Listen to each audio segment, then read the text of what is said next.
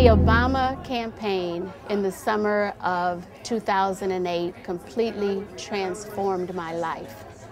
And in the aftermath of the loss of Prop 8, my friend and organizer and movement builder Tori Osborne came up with this incredible idea to create a Camp Obama-inspired LGBT training for our community. And she said, "Lisa, will you be part of it?" And I said, absolutely. And Camp Courage is an incredible experience in the same way that Camp Obama transformed many of our lives who worked on that campaign. Camp Courage is that shining